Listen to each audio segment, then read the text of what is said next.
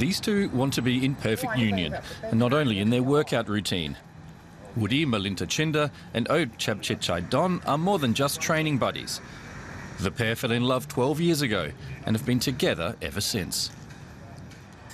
3 times a week they start their day with a workout. They say it helps their bodies and their relationships stay in shape.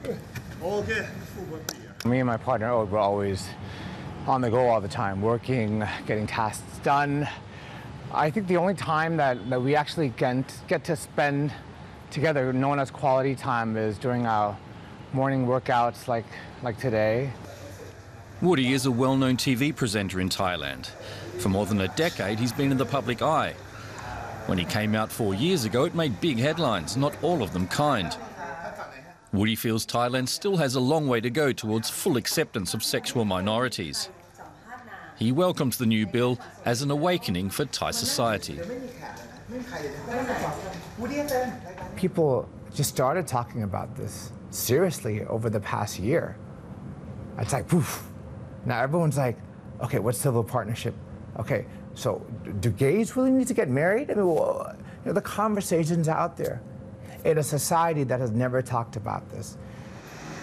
Nada Chayajit is an LGBT activist. She acknowledges that a civil union would bring some improvements for same-sex couples, for example, when it comes to succession. At the same time, like many activists, she feels the move could entrench their status as second-class citizens. If the law has been discriminated by itself, it's difficult to set the mind to create the mindset for the society to understand that we are equal.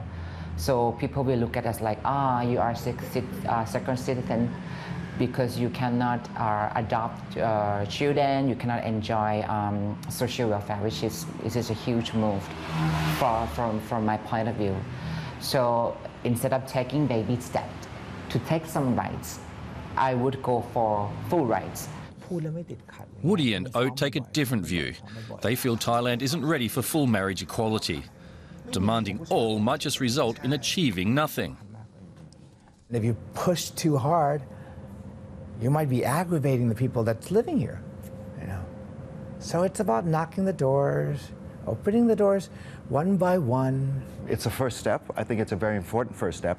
And if we manage to get this first step right, we will still be the very first in Asia or in Southeast Asia to get that.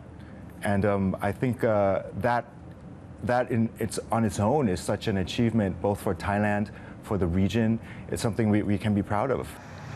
Most of the heavy lifting is done. What's left now is the vote in Parliament. Should the civil union bill pass, Woody and Ote want to be among the first same-sex couples in Thailand to legally tie the knot.